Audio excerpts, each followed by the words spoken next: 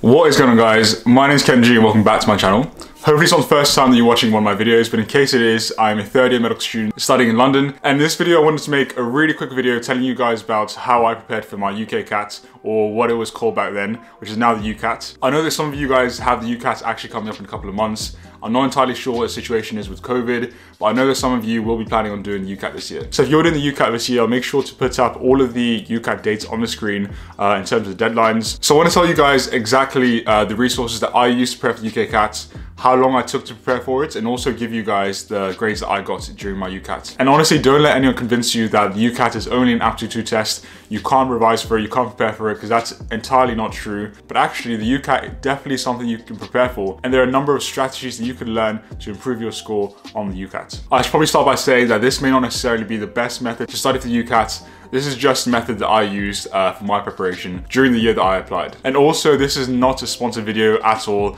I'm not affiliated with any of these companies at all. This is just me literally telling you exactly what I did to prepare for my exam. So I'm gonna make this a very quick video for you guys. And let's start off with what resources I actually used for the UCAT. So the first thing that I used when preparing for my UCAT was a book called Kaplan, Score Higher in the UCAT.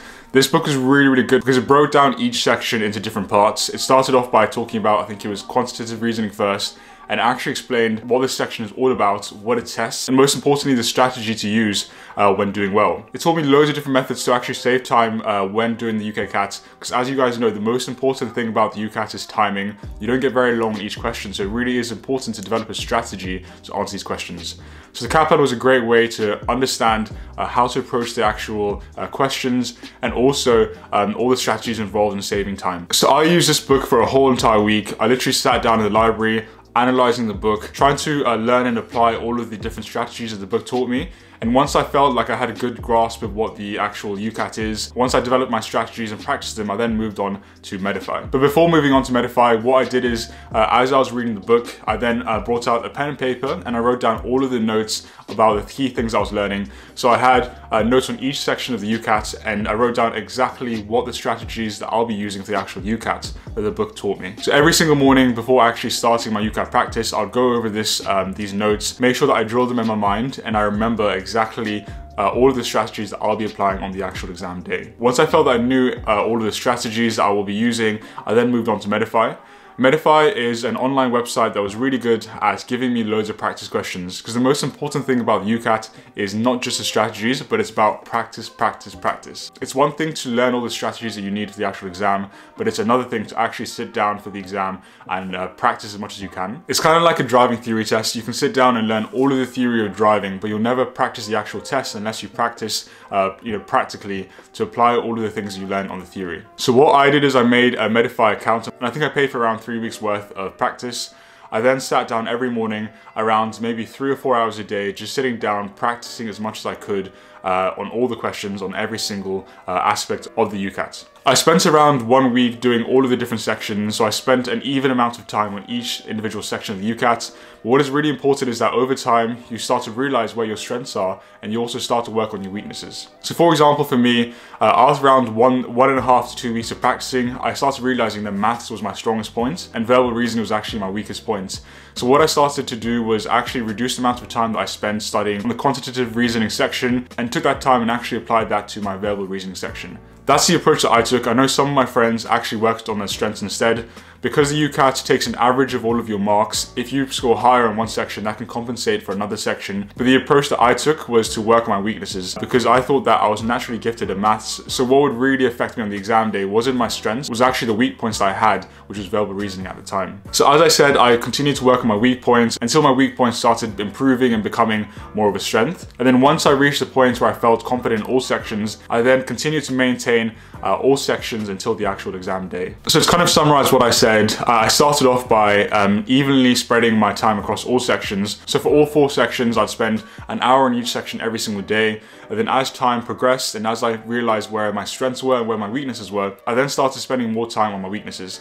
So instead of spending 1 hour in quantitative reasoning a day, maybe I'd take that down to around half an hour and take that extra half an hour from quantitative reasoning and focus that on verbal reasoning. And I did that until I felt like all of my weaknesses became equal or just shy of equal to my strengths. and then maintained an equal amount of time on each section right up until the actual exam day. And in regards to situational judgment, the way that I approach revising for this section is to do as many questions as possible, and also when I got a question wrong, to come back and make sure I understand exactly where I went wrong. And what this did is that it really made me understand where I went wrong and how I should be thinking when approaching ethical questions or situational judgment questions. And whilst you're practicing on BMedSci, what's really important is not just to do as many questions as possible, but to make sure you go back on all of the questions that you got wrong and understand exactly how and exactly why you got them wrong. Similarly to making notes, what is really important as well is if you find something that you don't understand, say for example you're doing quantitative reasoning and you realize that you don't actually know how to calculate the area of a sphere,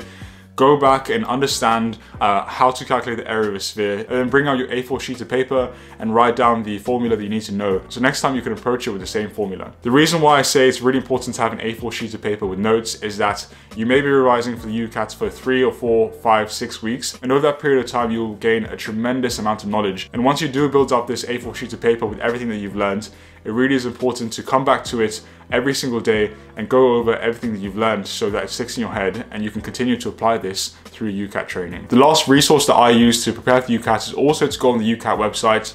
There's tons and tons of free questions and mock tests and explanations on the actual official UCAT website that you can go on, and they're really key and free resource that you can use for UCAT practice. What I would also recommend is while you're using these online practice resources is to make sure that you actually do it on a computer, on an actual desktop, not on an iPad or a phone. What you want to do is replicate the actual exam day as much as you can, so make sure that you use the online on-screen calculator as well. Make sure you work in a quiet and a comfortable environment so that you can replicate the exact same environment that you'll have on the actual exam day.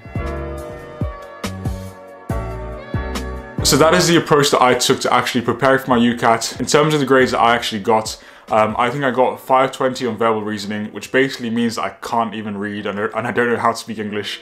I got 520 on verbal reasoning. I got 670 on abstract reasoning and also 740 on my quantitative reasoning. So as you can tell, my quantitative reasoning mark really brought out my average. I think my average was around 650 on the actual day. And I also managed to get a band 1 for situational judgment. So that is pretty much it, guys. That's exactly how I approach my UCAT practice. If you have any questions at all, please leave a comment down below and I'll make sure to get back to you. Thank you so much for watching. Make sure you follow me on all of my social media. And also if you have any suggestions as to what further videos I should do in the future in terms of the UCAT, please leave a comment down below with your suggestions and I'll make sure to get back to you. Thank you so much for watching, guys, and I'll see you on the next one.